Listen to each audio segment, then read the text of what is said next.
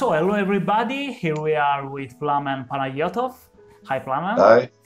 Plamen is a psychiatrist, he's a chief physician at the day clinic of Ruse Mental Health Center in Bulgaria.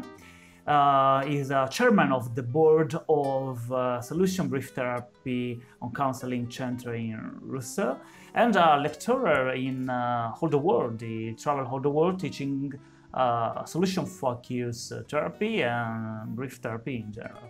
Hi Plamen, how are you? Hi. Very well, and you? I'm well, thank you. Are you ready? Okay. Yes. Okay, so the first question is about simple Okay. therapy. I Okay. met Plamen the last year for the first time at the HBTA conference in Bulgaria, in Sofia, and it was amazing to hear about your method, the simple therapy or the QQ method. And so let's talk about that in general terms. Give us some ideas about how it works. Okay. First of all, me and my colleague and friend Boyan Strahilov, we were literally forced to do counseling, coaching. We don't call it therapy anymore. Yeah. But any helping conversations, we were forced to do it like this by our clients, because there were a number of clients that simply refused to answer our questions, no matter how wonderful we thought they were. Mm-hmm.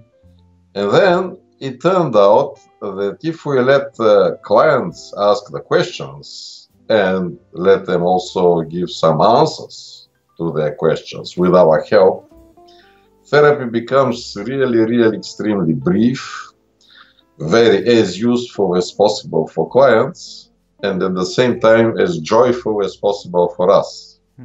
Because I believe that we professionals need to enjoy what we do, while clients need to make use of whatever we talk with them about. And then over the years, we came to see some things that are very often overlooked by professionals. Because from our point of view, therapy starts when clients enter our offices. From their point of view, it's very different. They have already asked, before coming to us, totally independent of the therapeutic approach, totally independent of our professional background. Each and every client has already asked the first question: should I do this private issue that we have at our family or with myself? Should I make it public? In Latin terms, from private matter, res privata, to change it to res publica, public issue. And then, obviously, they have given to themselves the answer yes. Otherwise, they wouldn't come. Then they ask the second question: who should I go to? And they make a study, a survey. They may ask their friends, relatives, colleagues. They may search the internet. They gather information about this question: who should I go to? And then they give a second answer. For example, I should go to Flavio or Plamen or anyone. Yeah. So they make a decision. They give an answer to a second question.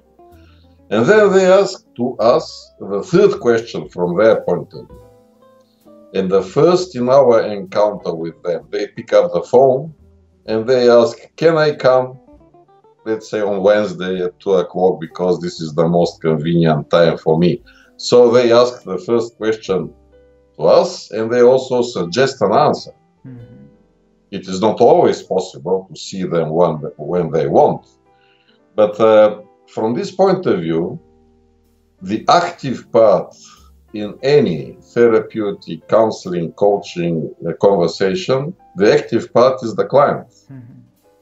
I worked this for many, many years, and I cannot remember, I cannot recall any single issue that I was searching for the client. It is always they searching for us. Yeah. Maybe they were sent by somebody, but this doesn't change the fact that we are actually the passive part. We are invited by clients to join them for a little while.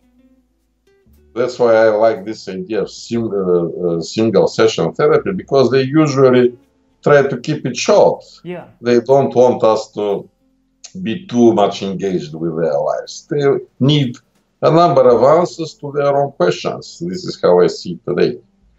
So when they enter the room, they have already asked at least 3 questions, and they have given at least 2 answers and 1 suggested when they should come. And we don't need to change the process, because after the session, after the helping conversation, they will again ask a number of questions. Was this useful? What shall I do in the future? Do I need to repeat some of what we were talking? How am I going to use whatever I heard and what we talked about? So in between what already happened and what will happen after the session, we have our session with them, and what we want to do is not change the process. If they have started asking questions, we want to continue with that. And if they're able to give useful answers to their own questions, okay. If they're unable or unwilling, then it is our job either to ask a question or give an answer. This is how we see it most generally.